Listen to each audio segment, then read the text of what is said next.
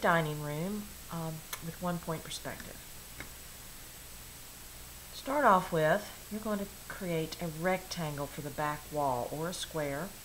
If you don't want a lot of ceiling showing, make this toward the top of the page. Remember the ruler trick of lining your ruler up with the edge of your paper. You'll have a perfectly vertical line.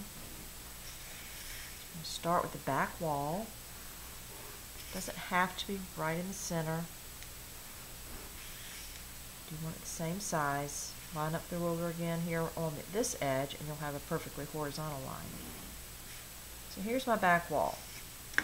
You're then going to put a vanishing point. It doesn't have to be right in the center, but somewhere towards the center I'm going to put a vanishing point. Now I'm going to take that dot in my ruler. I'm going to line it up with the dot and the corner of the back wall. It does not have to line up with the corner of the paper. So it does not have to go off the corner. It just goes off where it goes off. Lined up. That's my ceiling. Side wall. Side wall. Okay, so we have our floor. I'm going to start with the table. Dining room table. And what you want to do is you're looking at the entire side of the table. We're like here facing the back wall. And so you're going to see the entire table, which would consist of horizontal and vertical lines. And here would be like the edge of my table. And my table legs. I'm going to come in a little bit for my table legs.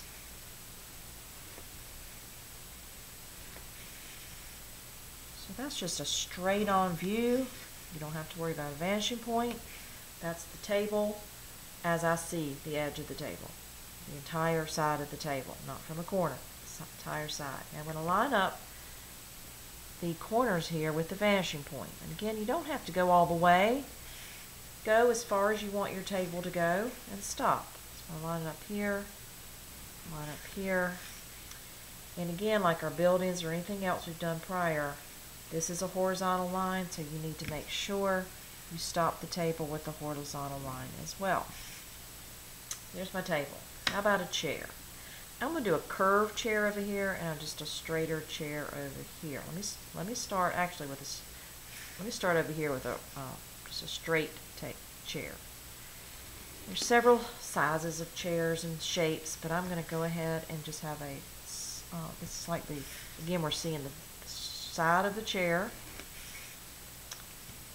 Now my seat will be lower than, so it can go in here.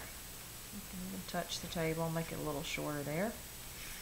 And here's a leg. So here's just a simple, very simple chair. Where are we going to go to the vanishing point? We're going to go at the top corner here. And stop where you want to stop. You'll have this corner. You'll have this corner. And this corner, when it hits the table, you stop, and even this corner here. And believe it or not, we need this corner right here, just a little bit, so that table will not, the leg won't be too skinny. And there as well. So right here, these are all heading to the vanishing point. Now decide how wide you want. This could be a bench even. This is kind of looking like a bench. Keep a nice vertical line. Stop there. It matches these two. And then horizontal, cut it off. So that's like the back of the chair. And we need a horizontal line here where that stopped. So that's just a wooden chair. This chair could look more like a bench, and you could have this here and stopping here. So you see that looks like a bench. You could make it longer if you wanted a bench. If I wanted this back to be solid, but I wanted like 4 legs, then against that vanishing point,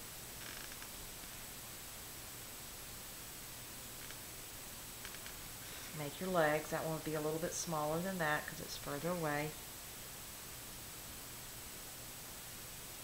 And then you would erase inside here.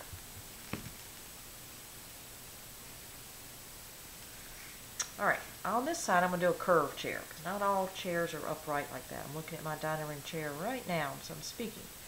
So again, I'm going to draw the side. I see a curve. Make it go off the page here. And I'm seeing the seat, which is horizontal. I'll make it the same height as the other chair. So I've got the bench part where we sit. And I've got a curve here. So you start with that. Then at the top of the bench, sorry, not the bench, the top of the chair, head those to the vanishing point. You're going to have that corner where the seat would be. Again, go as far as you would like your seat to go. I got 2 corners here going to the vanishing point.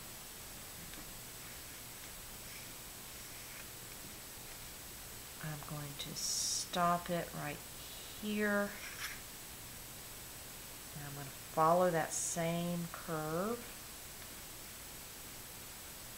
And then a horizontal line here.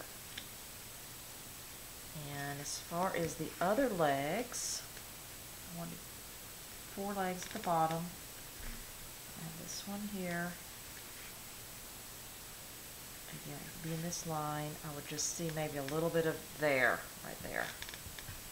That's that part there. Now this one, I'm going to see a little bit on this side. Right there. And I might just see the edge there, and that's about it. And if you wanted a cushion on top of that, so that's just the bare wood, but if I wanted a cushion, I'm going to draw another rectangle on top of here. Maybe make it go out a little further for a cushion. That cushion edge also needs to go to the vanishing point. So there's some chairs. Now let's talk about a chair back here. Now a chair back here, I'm just going to do a straight chair. It's just facing us. I'm just going to do a plain old a chair like this. Make a rectangle or square. But that looks flat. We need to have a little depth to it, so we're going to line up corners here to the vanishing point. And then draw, and it needs to be even a little thinner than that because it's further away. Not as thick. So there is my back chair. Alright, over here, we're going to draw what's called a buffet. So what you're going to do again, you're going to draw the edge facing you. I'm going to make it come off the page a little bit. Let's see, my wall is there. It's going to start right here. And I'm just going to start with a rectangle, as tall as I want it to be. Before that, I want it to come out a little bit. I want to have a overhang a little bit. So I'm going to start with this shape right here. Okay. All of these, if it has a clear shot, goes to the vanishing point. That one does. And again, stop it where you want to stop it. Each of these corners goes to the vanishing point. I don't need one there. And I will need one here. It's going to go behind the chair. And how are you going to stop it? I'm going to stop it about right here. This is vertical because that's vertical. This is horizontal. So that's got to be horizontal too. There. Now the little overhang. Okay, to overhang, I don't want to draw a line here. I'm going to head back on that vanishing point just a little bit and then make a perfectly vertical line like that. We'll clean it up later. What if you wanted cabinets under here? Maybe that could be a line of the bottom cabinet. Have a top cabinet.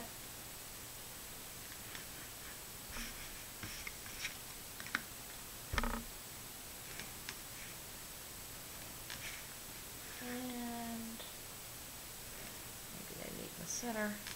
There. Make sure those are vertical. Have some knobs. So there we have what's called a buffet. Alright, what about over here? What if we want a round, like an oval table? Everything's so square. Except that one chair. So I'm going to come over here. This is going to be, again, I'm looking in my dining room right now and looking at a piece of furniture that's similar to this. So we have the leg here. And instead of making it like this, we're going to come out here and we're going to make this part curve. Make it curve. Now I'm going to curve a little more. Go to the vanishing point here. I'm going to go ahead and do this one as well. This corner here.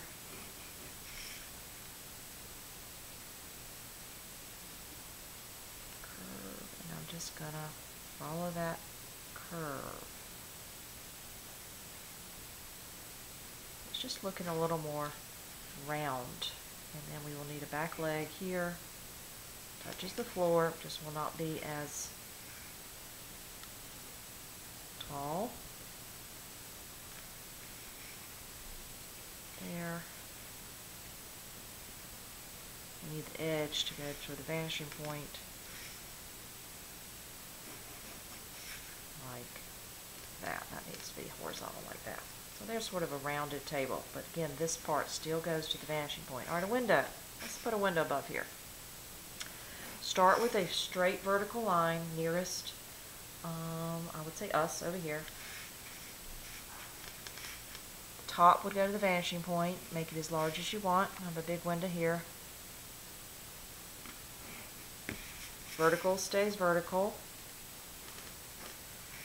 Now that again, that looks a little flat. So we need to have what we call molding. Have molding here. So just follows, this follows the vanishing point as well. Vertical stays vertical.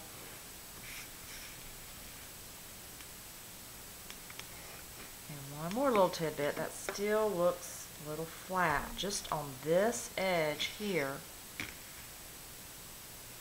Actually, this is what we probably should have started with. Just going to come here, two little horizontal lines, real thin. So that is like the molding here. So now that window is really sticking out of the wall. As far as window panes, you can mark where you want, like right here. Again, what normally would be horizontal is going to go to the vanishing point. Vertical is going to stay vertical.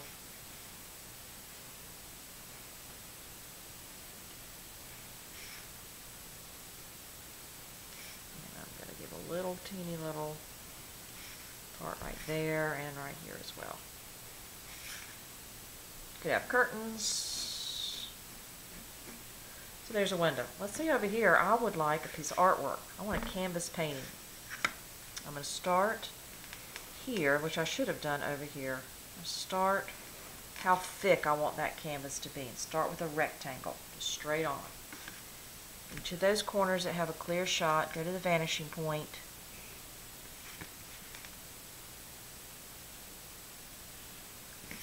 And drop it off. You wouldn't see that other three-dimensional side there. So this could be our pretty abstract artwork. Alright, how about a chair back here against the wall? Okay, I'm going to make it just a straight chair. So I start with what I see all of, which would look something similar to this. Use your ruler. Make it come into the floor.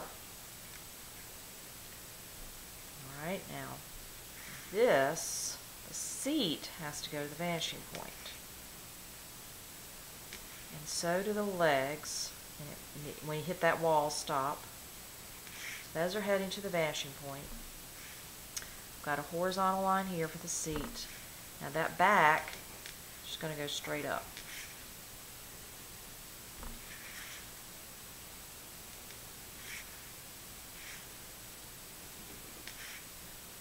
And I'm going to have some thinner forelegs.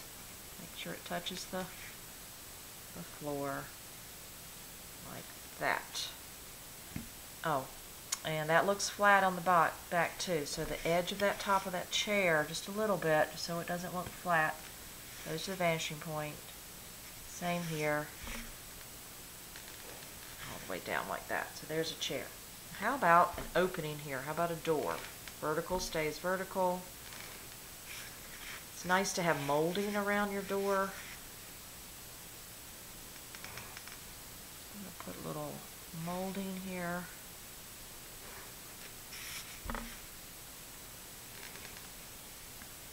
So that's like a door opening. I could have just a door there, but what if I wanted it like an opening into another room?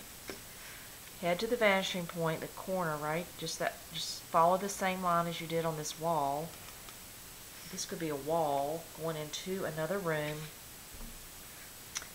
If there was a door, let's say there's a door out there. Again, the top of that door.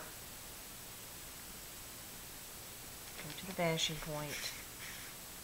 This door is going to be smaller, and let's say this door is going outside. Again, we might want a little molding, skinnier molding.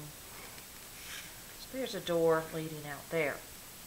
And two more things. Let's say I wanted the back of a chair here. Again, we're here looking out, so you want it probably taller than these two chairs right here. So I'm going to make it taller. It's going to be wider than that chair back there. So I'm going to start with just a rectangle. And make the legs, 4 legs. Seat needs to be lower than the other seats. So I'm going to start off with this. Place the table. And what needs to go to the vanishing point? Just that top part, the top corners here, just so it won't look flat.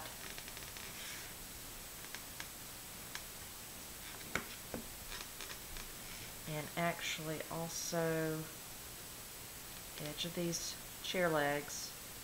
I could go all the way.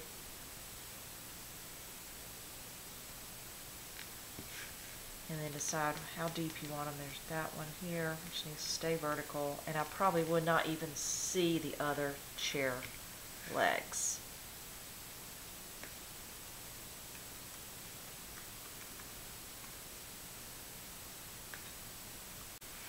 Now just a couple more things. Wanted a light fixture of some sort. Think about where it'd be over the table. Right here in the middle of the room. Start with a vertical rectangle coming down as low as you want. Then like an oval, perhaps. Several light fixtures. I'm going to have like a kind of a rounded triangular shape. Here's the light bulb. And then a little oval at the top of the ceiling as well. A couple more things. If you have things on furniture, like if I needed it, let's say I have a flower box here. Again, start with the side you're seeing all of, which would be a square. Sides need to go to the vanishing point. So I'm making a box, basically, in the corner. Vertical stays vertical. So here's my little flower box. Here's my flowers. And this flower would even be a little bit larger than these flowers. And lastly, if you wanted a wooden floor, come down here at the bottom and you're going to make your little marks. You probably measure them. You do need to measure that they're exactly the same, like a ½ inch or an inch. Make those little marks, bottom of your page, and then go to the vanishing point. Obviously, do not go through your furniture. Just make it stop and make sure that ruler stays on that vanishing point. Probably need another one back here as well.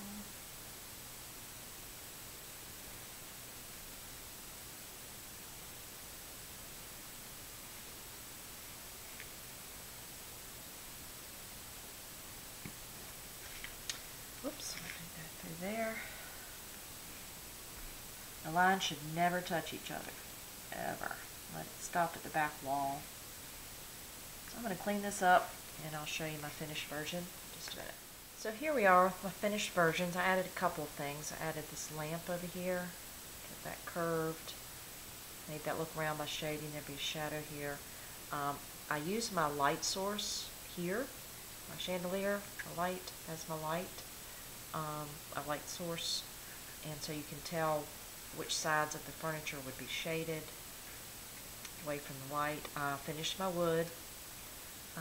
In here I added a rug. So all I did was draw this line here, and again all these will go to that vanishing point, the edge of that rug here. Got shadow under this table. Underneath this table there would not be any lightness. because of the light. So I'm just going to let you look at this for just a minute to see how I finished it off.